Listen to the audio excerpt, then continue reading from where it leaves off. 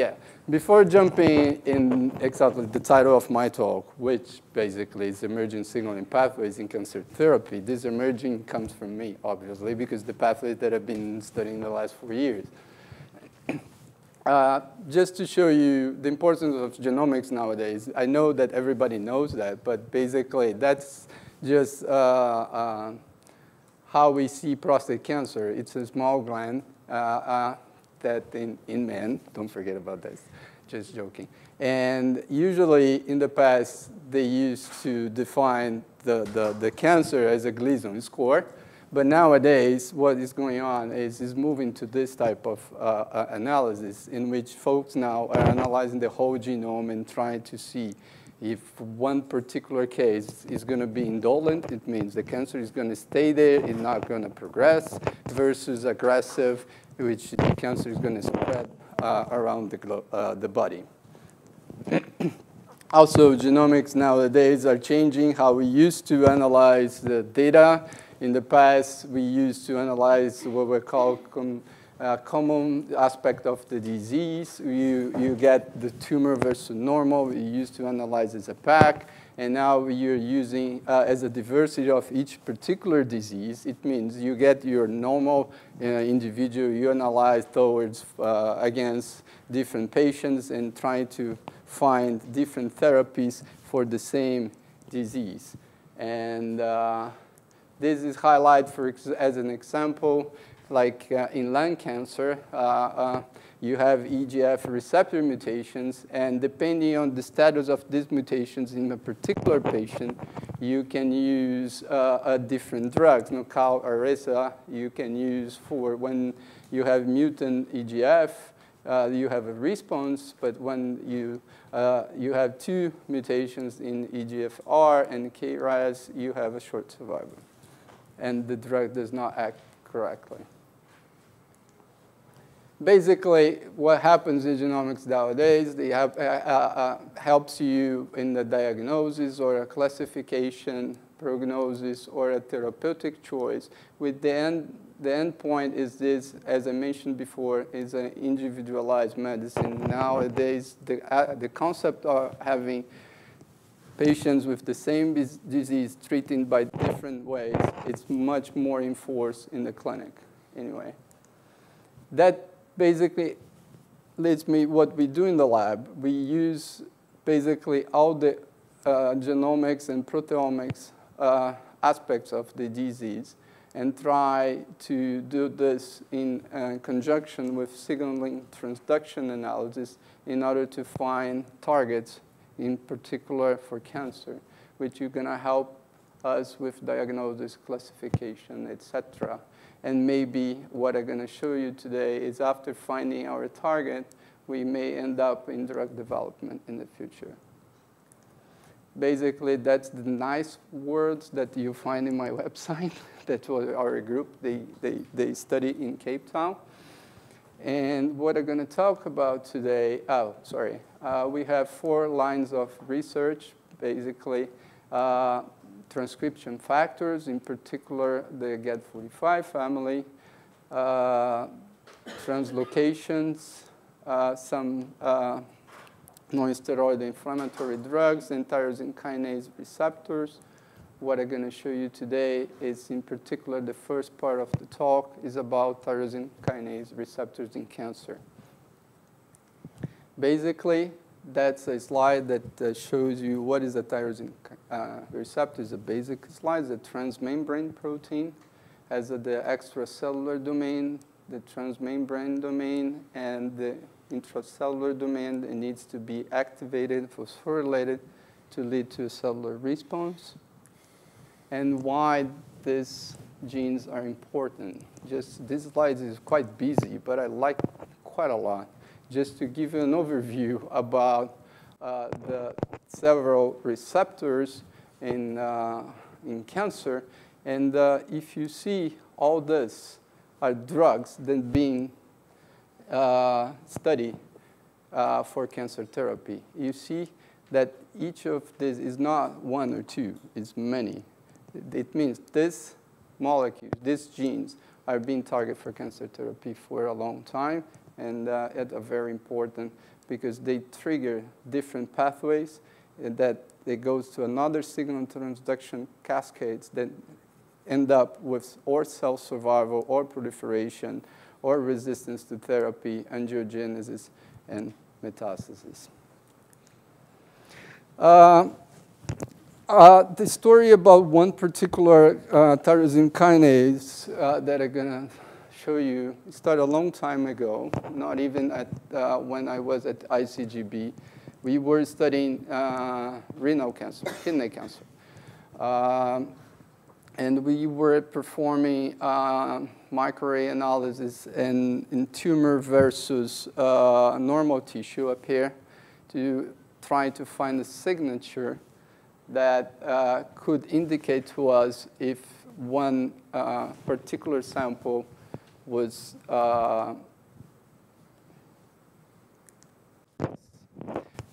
a tumor or a normal sample. And within the tumor sample, we were trying to find if that signature could stratify in different types of cancer. That's what we did. We found like 30 unique gene signatures that can predict with accuracy if your sample is normal versus RCC. And we could also stratify this RCC because RCC has different types. I'm not going to go through much into the RCC because I'm going to shift a little bit soon. But was not just the goal was not just to find the signature, but also trying to find targets within this cohort of patients that we could identify and be explored later.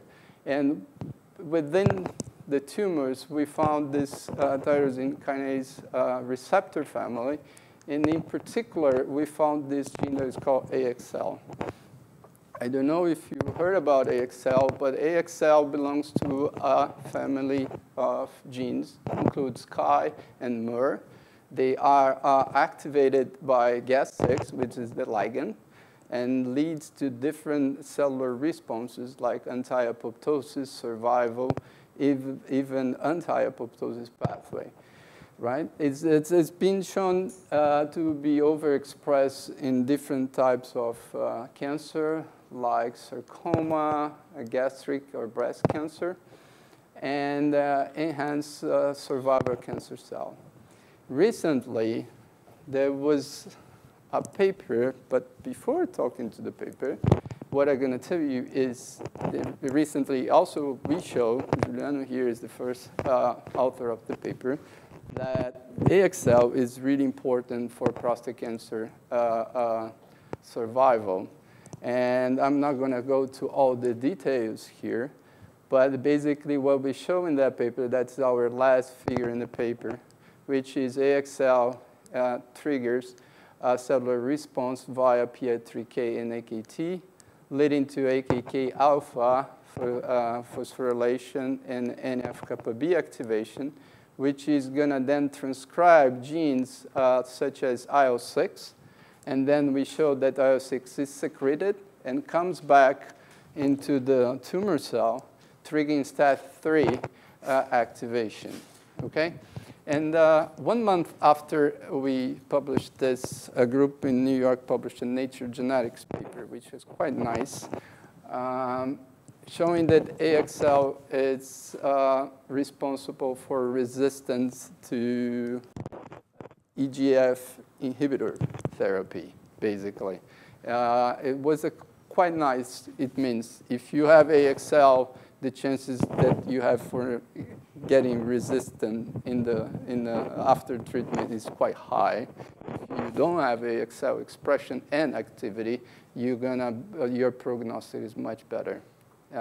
It's a very elegant, it's very complex. I'm not going to go through all the paper though, but it was quite nice because we published this, and then boom, like a month later comes a very nice paper showing that that is really important, and more competitors in the market anyway, but it's fine. What we start them after publishing this paper, we try to follow 2 lines of research. First of all, okay, we found a target. Then it comes from all this genomics and proteomics. We validate and so forth. What we can do for now is try to find molecules that can inhibit this target, right? And the second one, as the Nature Genetics paper, we're going to try to see if AXL in prostate cancer is also responsible for resistance. That's what we're going to show you now, okay? The first, we did a screening with different small molecule compounds. Name it, different libraries, different compounds. I'm not going to all the details of this screening because it's a simple screening. You try to find a molecule, like 96 well plate, that you dump the compound and see if the AXL is affected or not, okay? And for our surprise, we were working with someone at the chemistry department at the University of Cape Town. They work with malaria. And what I was getting everything that I could possibly get at that time as a library of compound to see if I have something. And then comes the only hit that we had, which was artemisinin. Artemisinin is the drug that is used for malaria treatment, basically. I was quite surprised, though. That we had. In fact, what we got as a hit was DHA, which is a derivative of artemisinin, okay? Then, and was basically affecting AXL expression really hard. That's what I'm going to show you. Was basically, sorry for the names of the compounds, I changed a little bit for you to understand when is DHA or not, because when we got these libraries, they just come with codes, and I have no idea what they are. And basically, if you see here, DHA inhibits, we have other compounds, but they were not specific for AXL, though, okay? Then DHA inhibits AXL, inhibits proliferation. DHA is number 43. You're going to see sometimes DHA, you're going to see 43. It goes to the IC50 in one cell line, can be lower in the other cell lines. I'm just getting the slides for you. If you treat normal cell lines with DHA, you don't have effect. It means it's not affecting proliferation. It means it's, and if you treat cells, there is no AXL, nothing happens here. It's just a simple, you have your control, you treat with silenced RNA control, you go down in proliferation. If you treat the same cell line, there is no AXL, there is nothing happen. It means you need to have AXL expressed in vitro to get the effect. The same pathway that we describe in the paper, to be sure that the drug is acting through AXL, if you see, is the same pathway. It ends up not having STAT3, not having phosphorylation AKT, and is also not affecting MER and Tyro. If you remember the first slide, is the other 2 members of the AXL family. Okay? Please, if I go down in the voice because I cannot keep up, you just let me know, okay? Anyway,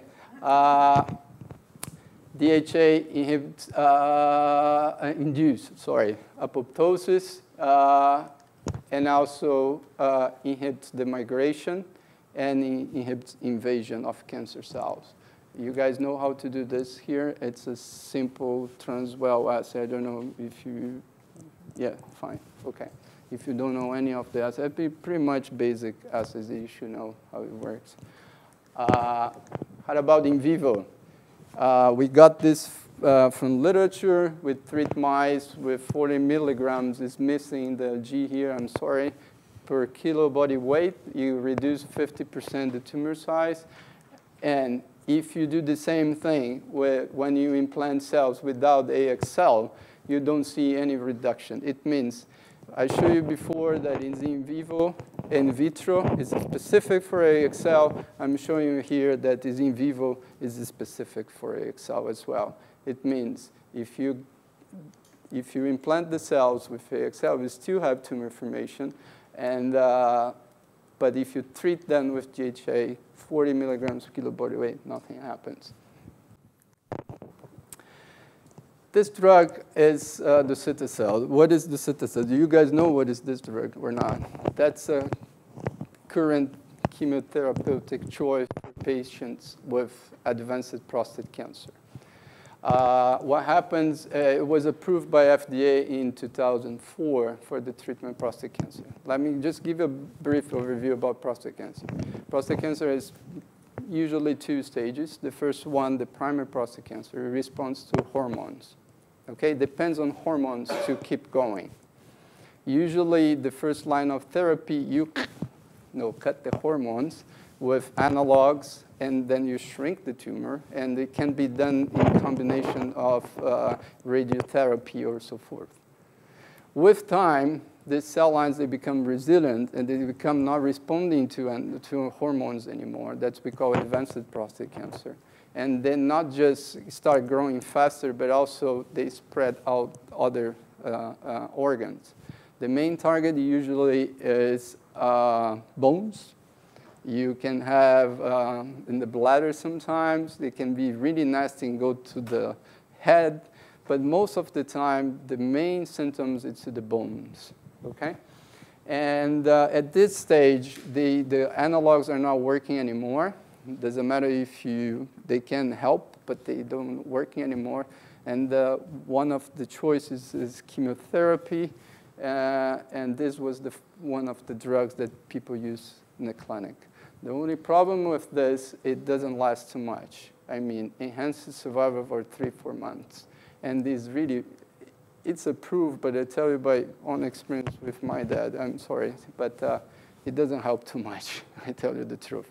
It means expand the life for 3-4 months, but at this stage, the individual is not as good as they think they are to take a drug like that. Then there is a need today to develop new drugs to fight this disease. Anyway.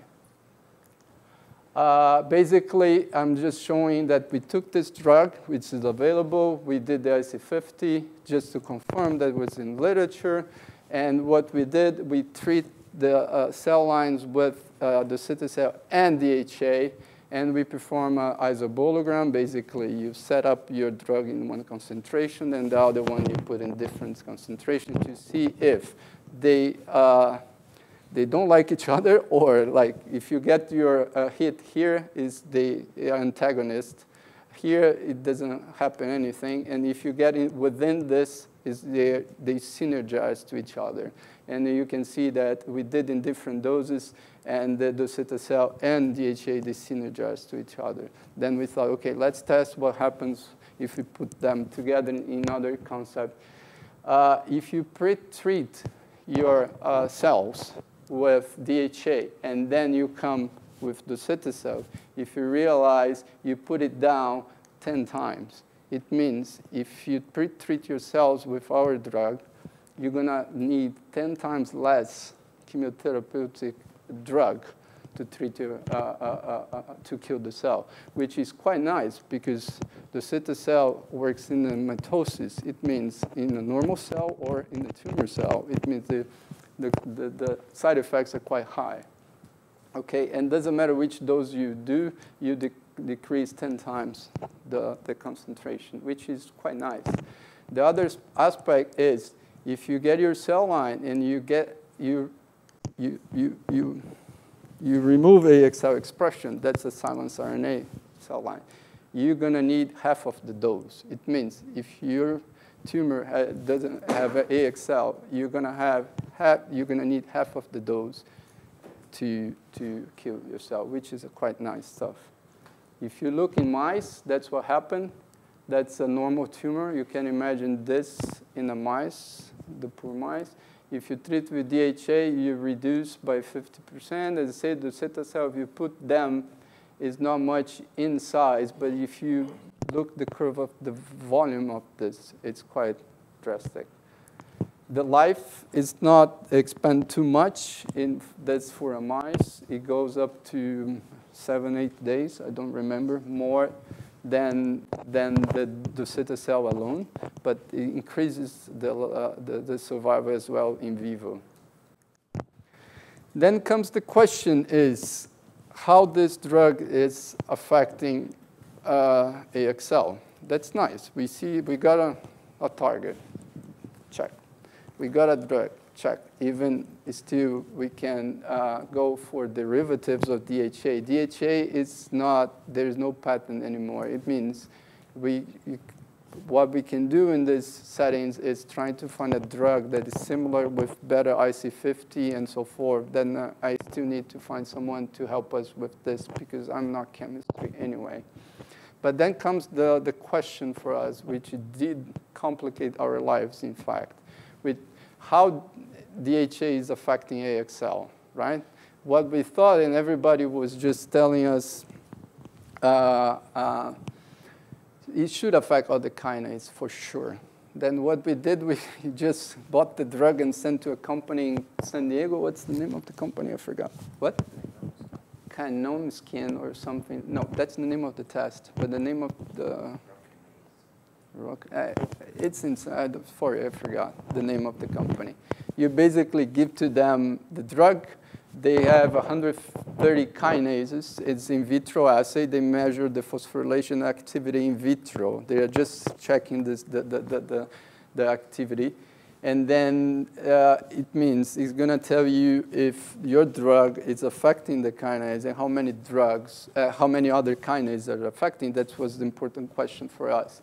And for our surprise, as here, hit below 35%.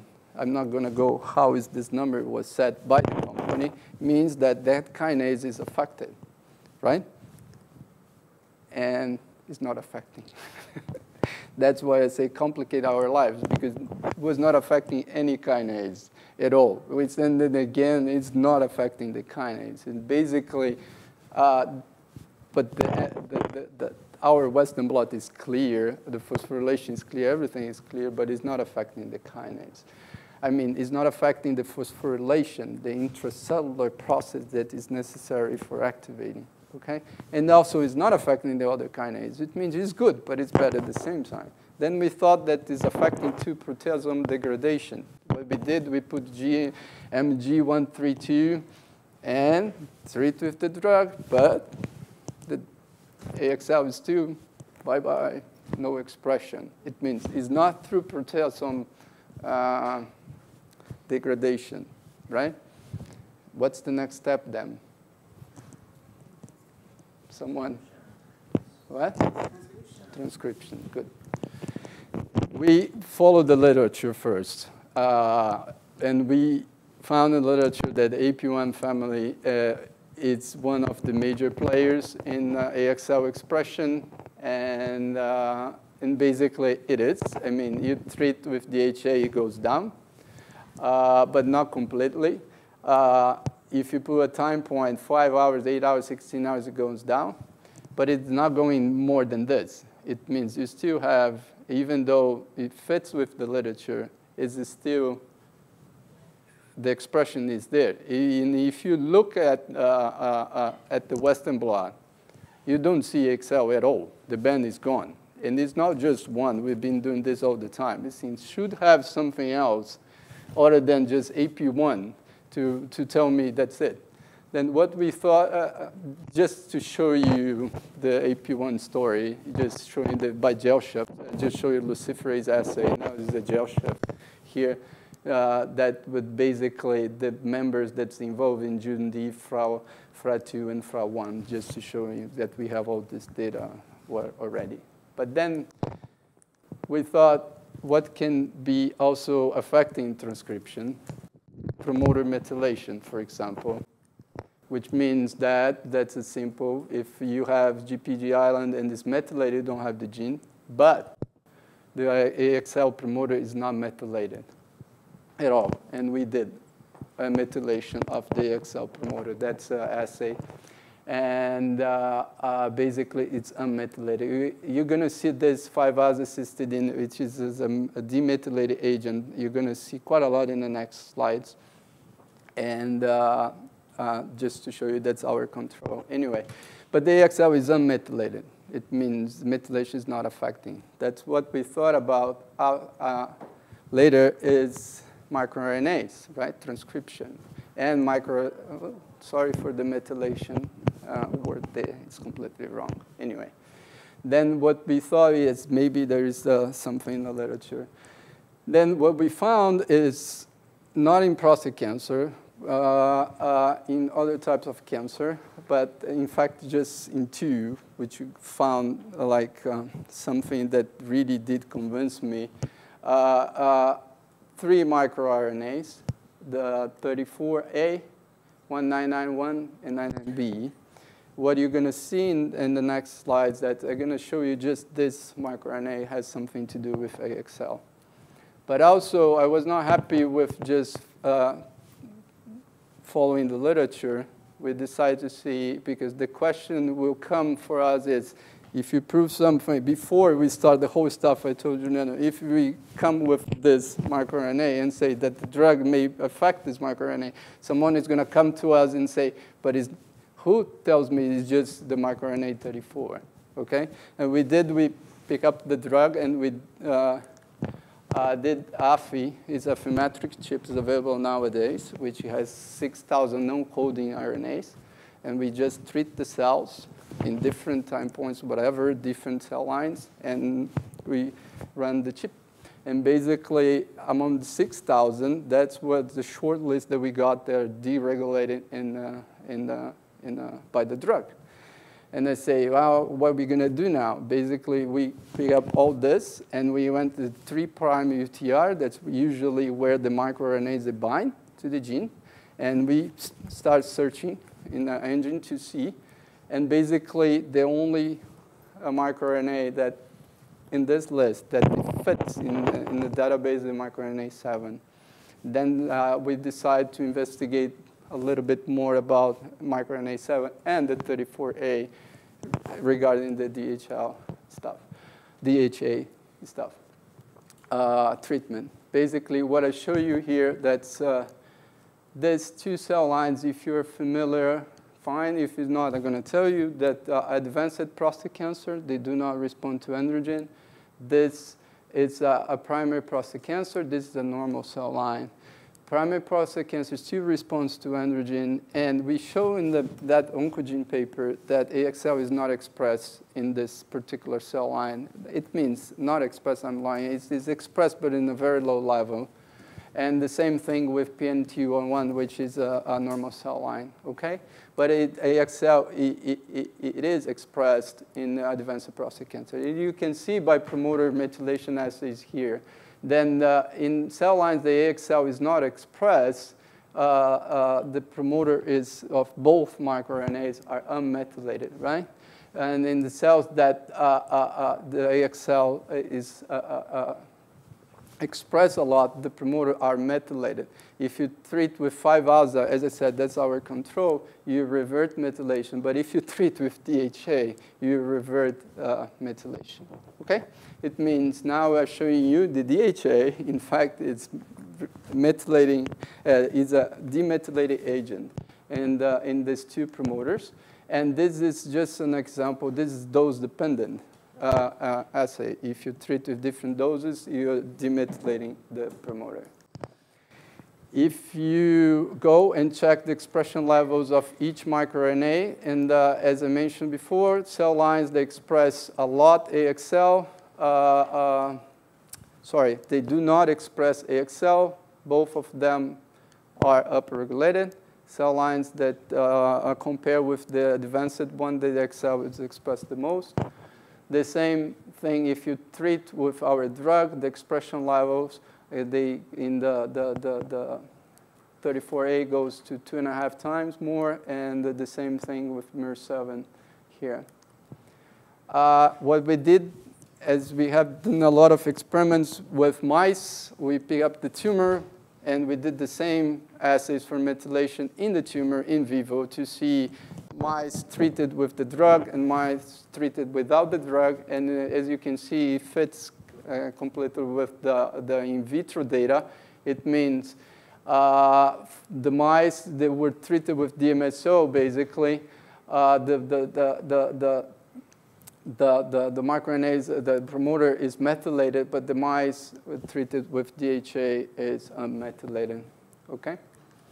The same thing in vivo if you look at the expression levels of both microRNAs in the tumor versus the DHA-treated tumors versus DMSO-treated tumors. 34 goes up to 4 times higher and 2.5 times for DHA.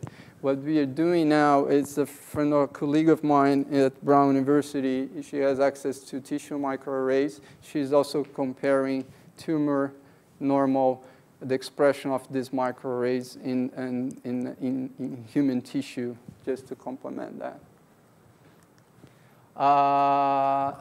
Here is you pick up expression vector, just to show that's true. You transfect the microRNA. You decrease AXL expression using both, and by the mRNA and the protein level as well. By consequence, you decrease a little bit proliferation, but quite a lot of migration and invasion, which is key characteristics of aggressive prostate cancer. Then we complicate more our lives. We were interested to know, okay, we have a drug, we found the mechanism, but I would like to know what is the key element in this demethylation process, okay? And then what we did, basically, in the past, we did the microarray treated, non-treated cell lines. And what we decided to do, we went back to our list and our analysis and tried to see in that list if there is any gene there, they are deregulated and link it to methylation process. And the only one we found is this gene that I had no idea at that point what is this about. And anybody is familiar with this gene? No. Not me completely nowadays. I tell you the truth. I have no idea in the past. But basically, that is the only one linked to methylation. And that's here in our list, previous list of analysis. It's called RARID2. Moving to RARID2, I'm going to try to explain what at least I know a little bit, which is part of this polycomb repressing complex 2, PCR2, which are involved in methylation of DNA. Basically, the key element in this complex is called EZH2, which is responsible for methylating these histones. And basically, JARID2 is here. It's a partner of EZH2 and binds to DNA, mediating the process of methylation. I can go through all the exact ways that they're doing in complex, but we can discuss this later if you want, not to extend too much the talk. Or you guys can talk to Mike. He knows everything about complexes, proteins. Right, Mike? No? Yes. Basically, that's the structure of JARID2. And they have like the domain that interacts with all these molecules. And there is the DNA binding domain, which it works like a chaperone, you know. If JARID2 is available, the complex comes, sits there, and then JARID sits in the DNA and allows EZH2 to methylate the histones. You understand, sort of, right? And if they do this, that's a more detailed picture of the whole stuff. If they do that, you have different ways of interacting. They can, depending who is interacting in this big complex here, you have different response or even different targets. Anyway, but that's what I want to end up usually is if this complex is linked to this GPD island, the DNA is not expressed at all. By methylation. If this PRC2 is present there, it's there is no way to, it means you need to remove this complex in order to have the activity of transcription factors binding to that particular region. Simple as that, basically. That's when we treat the drug, that what happened, JARID disappears. the phosphorylation of EZ2, which is the responsible for the methylation, and the EZ2 needs to be phosphorylated, and most of the time, not all of them, it disappears as well, and is really the phosphorylation itself. If you knock down Jorid, it was not as good as the DHA treatment, by the way, but you still decrease a little bit the phosphorylation. But what was quite nice, if you knock down Jorid2, you see there is a big impact on the promoter methylation. It means we are linking the methylation of micro 7 and 34 to this particular molecule, right? It means in the cells that don't have Jorid2, the promoter becomes unmethylated. And in cell lines that they have, the promoter is methylated. And basically, that's the same thing here. The expression of these two microRNAs in cell lines without this is much higher than in cell lines with the gene. Here is just to show you the effect of DHA depends on Jorid2. It means if you treat cells with DHA, microRNA 34 goes up. If you treat the cells Jorid2 with DHA, nothing changed in these two settings. The same thing for microRNA 7. You guys got the image, maybe. It's too complicated because it's a huge cascade. Nothing of this has been published yet, but it's totally new data for us. But basically, what I just showed you is we found the drug, we found the mechanism of action, and it's through promoter methylation. It's inhibiting microRNAs, specifically 34, A, and 7. And the gene that is responsible for this methylation process is called Jorid2, okay? What we are doing now is we are analyzing the second part, is the AXL is involved in drug resistance in prostate cancer. Basically, we generate a cell line that is resistant to the cytosol. It means it goes up to 85 to 100 nanomolar. That's what it fits with the literature. Usually, they proliferate a little bit more, the resistant cell lines. Morphology, it fits what we found in the literature. It doesn't change too much. AXL levels in these resistant cell lines are a little bit higher, 2-fold to 2.5-fold. The same thing in terms of protein is 2-fold to 2.5-fold higher in the resistant cell line. And in the resistant cell line, all the pathways regulated by AXL are upregulated as well. It means AXL is not just important for the development and progression, but maybe later is going to have a critical role in the resistance to the current therapeutic drug. Basically, we use here not our drug, but what we thought is if I use my drug, it's not published, and then nobody's going to believe me, right? Then what we did, there is a AXL inhibitor. It's called R428. It's been tested now, I think, in clinical trials. I'm not quite sure, but at least all the studies in vitro has been done. And it's a well-characterized stuff, but different from DHA, which is inhibiting via transcription. This compound inhibits via AXL activity by phosphorylation. That's what we did. We pick up this. You can buy this nowadays. And then we did the same experiments. It means if you pre-treat your cells with that component, you put 10 times lower, the same as DHA. It means our results with DHA are comparable with a drug that is being currently tested. If you remove AXL, also that's the data I already showed you anyways, but if you get your resistant cell line and you treat with the compound, you decrease 9 times the amount of the cytosol needed. It means that's quite striking and tell us that also AXL has a role in resistance therapy, basically. There is a long, for the resistance, there is more studies that needs to be done. We need now to get this resistant cell line and knock down the AXL gene and see if it resumes responding to the cytosol to prove that it's really important, and find also the pathways that are regulated by AXL in the resistant cell line, basically. Then basically what I show you up to now, AXL appears to be crucial for prostate cancer development metastasis. There is also a vital role in drug resistance. I show you that artemisinin and DHA, which is a derivative, are potent inhibitor of the AXL. And now what we want to pursue is find someone. In fact, we found someone in Finland that was working with ICGEB Parker, which is the director of a Cape Town component.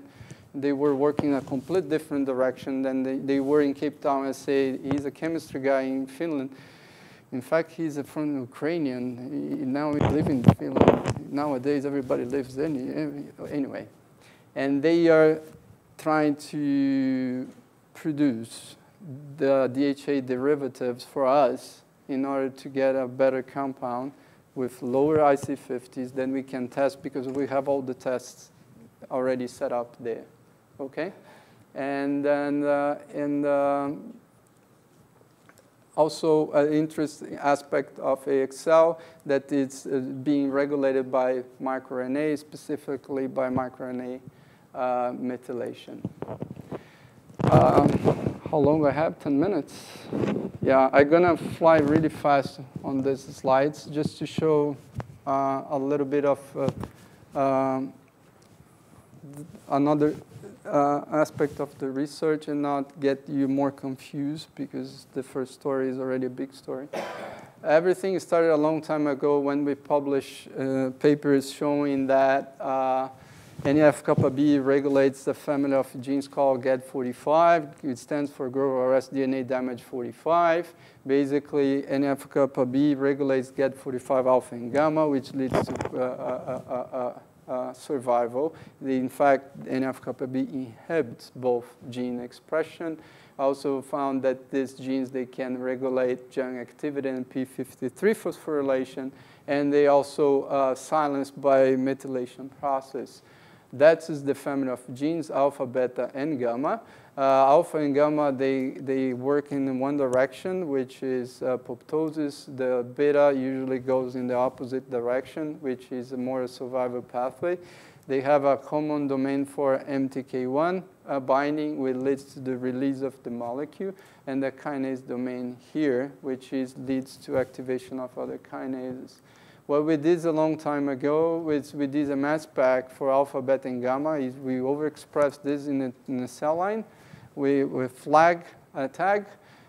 We just basically IP them, elute with flag peptide, run in a gel, cut the slice, put in a mass spec, and we identify a couple of partners other than the MTK1. I'm not going to go into details on all of them. If I have another time in Trieste, I will go. What I'm just going to talk to you about is DCN1. I call DCN1 because the name is quite big for me to say. Basically, what is DCN1? It's involved in a process that is called nedylation. Just for you, everybody is familiar with nedylation, other than Mike, Mauro, and the other group leaders. Nobody knows about that. No. Okay. Ubiquitination. Everybody knows about that, right? Yes. You have a ubiquitin conjugated to your target, which leads to proteasome degradation by the unit 26X. It's a very understood process. Nedylation leads to a conjugation, not of ubiquitin, but a NAD8 molecule. It involves E1, E2, E3, but E1, E2, E3 is a complete different protein than E1, E2, E3 involved in ubiquitination. In fact, nedylation enhances ubiquitination in a complete unexplored process.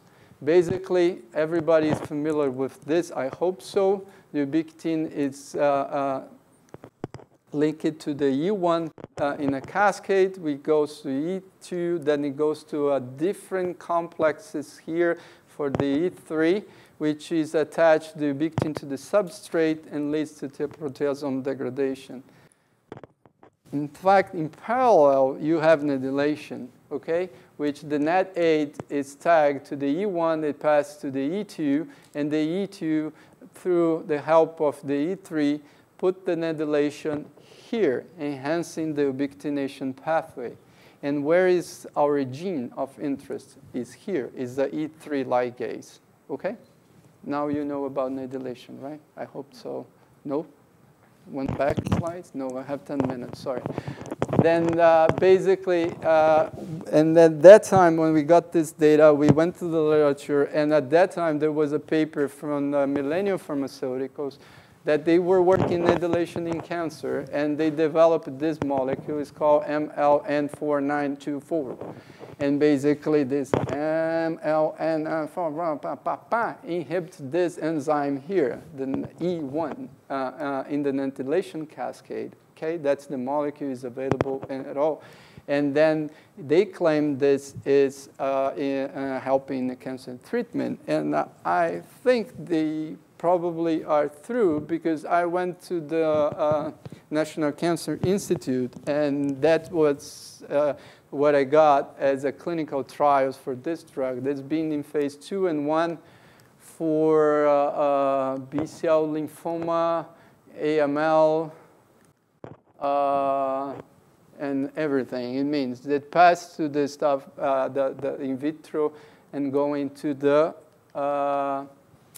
clinical data. What I think it's, my molecule is, if we find a drug that is better for this particular E3 ligase, it's going to be much more specific, because if you block here, it's more genetic than if you block something right here, right? Then I think my gene is more interesting than their gene. But anyway, that's my gene.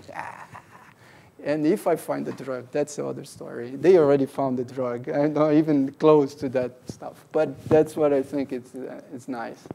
Basically, what we did is we did the same thing for AXL we did for DCN1 as well. We tested the cell lines. You see the DCN1 is upregulated. It's also in preliminary data in adenocarcinoma of the prostate. It's 42% upregulated, which has been corroborated with immunohistochemistry as well. That's just showing that it's a partner of GED45. I not even touched the GED45 story. We knock down DCN1, we inhibit proliferation, we inhibit migration, and 58% in mice models in vivo. It means it helps quite a lot. And we did initially, what we are doing now, we are trying to see what happens with the activity of DCN1, but also at that time we were working with something that called connectivity map. You may be familiar. I'm going to fly really fast. I have 4 minutes only. We did a microarray from cell lines, DCN1 negative, DCN1 positive, D-chip, whatever analysis, ingenuity pathways to see which genes are deregulated, and we use this in an approach they call connectivity map. At that time, we were working with connectivity map for other purposes. This paper has been submitted, but I'm not going to go to the paper. That's a web resources made available for the Broad Institute. Broad is MIT, Harvard. Which mainly, what they did, they treat 4 cell lines with tons of compounds, different time points, different concentrations. They got all of them. They did microarrays, and they did analysis. And they put this in a website. You can imagine. It means basically 1,309 small molecules, different concentration, different time points, 4 cell lines. You run the AFI. You need money, right? And then you put in a website, and basically you have, for each drug concentration time point, you have your up and down list there. Basically, I'm just going to go far. It's a pattern matching algorithms that you can discover drugs that match with the drugs that are in the connectivity map database. Basically, what you do, you treat your cell line or any particular cell line, or you inhibit a particular gene, you run your Affymetrix, you pick up your list of up and downs, and then you put in the website and ask them which drugs they match and which drugs are inversed. Okay, let me clarify this for you to have an idea. If you have normal to tumor, a signature that tells you that it goes to normal to tumor, if you want to find a drug, you're going to try to find something that is inverse correlated. You're following me, right? Because if you find someone that matches, you're going to induce tumor. And if you knock down a gene, you're trying to find in the database something that fits with your, because the drug is going to have the same profile, sort of, okay? That's the website. If someone is interested, just go there and try. That's the way that you get your results. That's another way of getting your results. When we did this, we test the 30 drugs that we got the top list, or let's say this, the 30 drugs that you could buy, basically, in South Africa, which is different than the 30 drugs they could buy in Trieste or in US. That's the list of 30 drugs that I could find someone to deliver in my lab in South Africa, okay? And then 5 of them, they inhibit prostate cancer cell lines. There is no effect in the cell lines, the knockdown cell lines. So, among these 5, 3 decrease DCN1 expression, and 3 induce apoptosis. We end up with these 2 drugs here, which is monazine, which is basically an anti-parasitic drug, and the podophylotoxin, I barely can say the name of the drug, which is inhibit tubulin polymerization, which the stage that we are, basically, I'm just going to show you the data that I already told you. They induce apoptosis. They have no effect in knockdown cell lines. And basically, that's the level of DCN1, proliferation, and apoptosis. Now we're going to go to combine them to see if they have some effects, and then try to these drugs in mice and DCN1 activity, basically. Then I'm running towards the end of my talk. Basically, we have to see the DCN1 activity in prostate cancer. And these 2 tasks here, it's for Mike, not for me. I'm trying to see with him what are the targets for DCN1, basically. And the initial thought, we have 2 lines, right? One is to find a new denylation, because denylation is what is described in the literature. It's been done for culins. The culins are nedylated, basically. We are interested to know if it's just culins that are nedylated in these settings or something else. And the last one, which is the pathways involved in nedylation culins in prostate cancer.